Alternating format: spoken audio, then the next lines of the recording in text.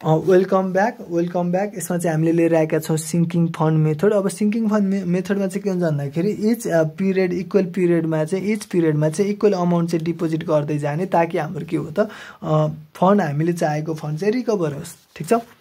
So त्यसको लागि हामीले के गरिन्छ भन्दाखेरि इच पिरियडमा तिर्नुपर्ने एन्युटी अमाउन्ट चाहिँ हामीले कसरी फाइन्ड आउट गरिन्छ भन्दाखेरि फ्युचर भ्यालु हामीलाई थाहा छ, त्यति चाहिँ हामीले के गर्नु पर्यो त त्यति चाहिँ भ्यालु हामीले के गर्नु पर्यो त एचिभ गर्नु पर्यो भन्ने कुरा हो। सो फ्युचर भ्यालु थाहा छ हामीले, सो फ्युचरलाई हामीले के गर्ने हो त, सो यसमा चाहिँ हामीसँग फ्युचर भ्यालु अझ हामीसँग के छ त आई माइनस यास भ्यालु छ। यसलाई चाहिँ हामीले के गर्नु पर्यो त योबाट चाहिँ हामीले सिंकिङ fund depreciation fixed depreciation value find out गर्नेछौँ, fixed depreciation amount find out गर्नेछौँ योबाट चाहिँ। सो आई माइनस यास यो भनेको obviously I by 1 plus I को पावर n माइनस 1, यो भन्नु खोजेको यो फ्याक्टर भनेको सिंकिङ फन्ड फ्याक्टर हो, त्यो भन्नु खोजेको हाम्रो याफ गिवन हुँदाखेरि ए फाइन्ड आउट गर्ने फर्मुला हो। ठीक छ। सो अब यो फर्मुला युज गरेर हामीले फिक्स्ड डिप्रिसिएसन अमाउन्ट पत्ता लगाउने छौँ र इच इयरमा चाहिँ यो अमाउन्टले चाहिँ कतिले इन्क्रिमेन्ट हुँदै जान्छ त नेट डिप्रिसिएसन चाहिँ के हुनेछ त नेट डिप्रिसिएसन अमाउन्ट चाहिँ हामीले कसरी फाइन्ड आउट गर्नेछौँ त भन्दाखेरि यही अमाउन्ट चाहिँ यही एले चाहिँ कतिले 1 प्लस आई टाइम्स यानले चाहिँ के हुँदै जानेछ त बढ्दै जानेछ। ठीक छ। n-1 भनौँ अझ। ठीक छ। मतलब इच इयरमा चाहिँ त्यो अनुसारले त्यो पनि एक्युमुलेट हुँदै जानेछ, इन्ट्रेस्ट रेट पनि अब चाहिँ क्याल्कुलेट हुनेछ। ठीक छ।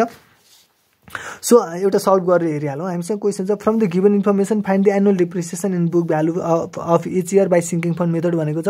इनिसियल कस्ट गिवन छ हामीसँग 7,000, स्यालेज भ्यालु छ 2,000, युजफुल लाइफ छ 5 इयर्स र यामिआरआर गिवन छ आई गिवन छ 10%। सो योबाट हामीले ए भ्यालु फाइन्ड आउट गऱ्यौँ भने let's say fixed depreciation amount भनेर हामीले के गरौँ त ए भ्यालु क्याल्कुलेट गऱ्यौँ भने हामीसँग हुन्छ आई भनेको 7,000 माइनस यास भनेको 2,000।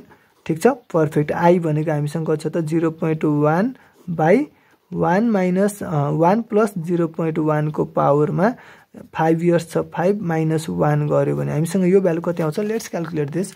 सो 5,000 इन्टु 0.1 बाई 1.1 को power 5 minus 1। Perfect.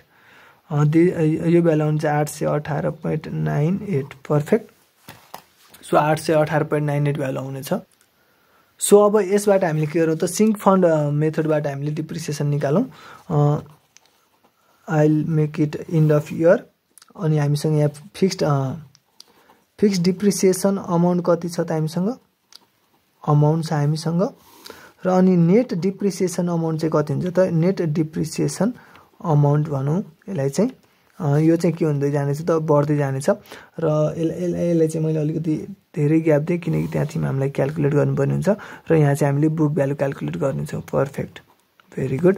So let's do like this 0 1 2 3 4 5 टोटलमा हामीसँग 5 इयर्स छ त 5 इयर्ससम्म मैले क्याल्कुलेट गरेँ। इनिसियलमा त हामीसँग बुक भ्यालु कति छ त 7,000 हुनेवाला छ। पर्फेक्ट। सो फर्स्ट इयरबाट चाहिँ फिक्स्ड अमाउन्ट डिप्रिसिएसन अमाउन्ट चाहिँ कति त यति हो। ठीक छ। 818.98 हो इच इयरमा हुनुपर्ने फिक्स्ड भ्यालु चाहिँ। तर हामीले के पनि कन्सिडर गर्छौँ त यसमा इन्ट्रेस्ट रेट पनि कन्सिडर गर्छौँ। सो 98।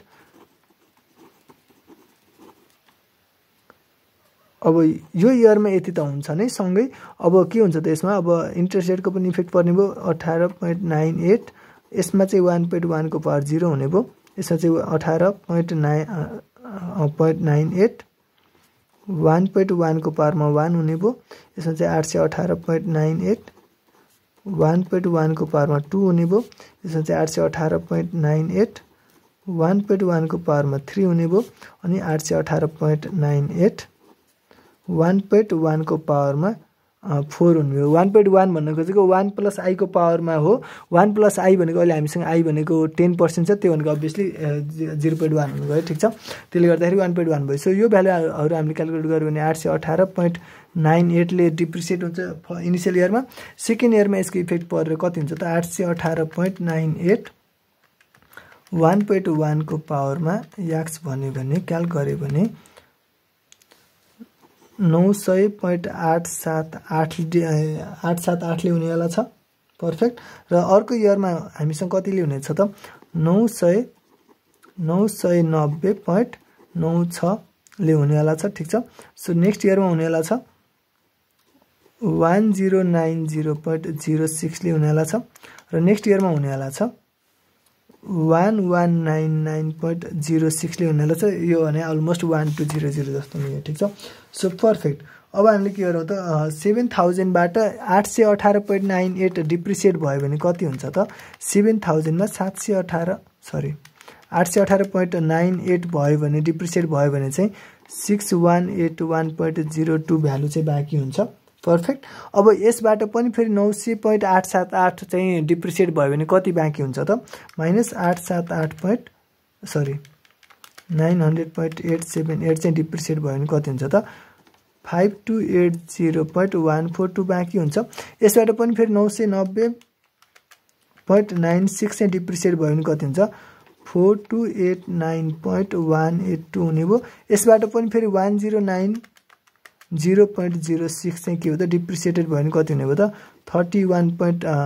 3199.122 चाहिँ हुने भयो यसबाट पनि फेरि 1199.06 चाहिँ के हो त डिप्रिसिएट भयो भने कति हुने भयो त 2000.062 चाहिँ के भयो त बुक भ्यालु आउने भयो ठीक छ so this is our स्याल्वेज value actually र यो जुन भ्यालु यो 0.062 भ्यालु बढी आएको छ यो चाहिँ हाम्रो केबाट आएको भन्दाखेरि दिस इज स्याल्वेज भ्यालु एक्चुअली र दिस इज करेक्ट र यो चाहिँ हामीले कन्सिडर गरेको पोइन्टमा चाहिँ हामीले फुल भ्यालु कम्प्लिट भ्यालु चाहिँ कन्सिडर गरेका छैनौँ पोइन्ट पछाडिको भ्यालुबाट हामीले जुन भ्यालु नेग्लेक्ट गरेका छौँ त्यसले गर्दाखेरि यति इररहरू आएको हो ठीक छ this is considerable and this is how we perform sinking fund method thank you so much for watching this video I hope तपाईँको डिप्रिसिएसन मेथड्सहरूमा डाउट्स क्लियर भयो होला thank you and okay So if you are from civil faculty, do not forget to visit and subscribe to Sumit Paudal's channel.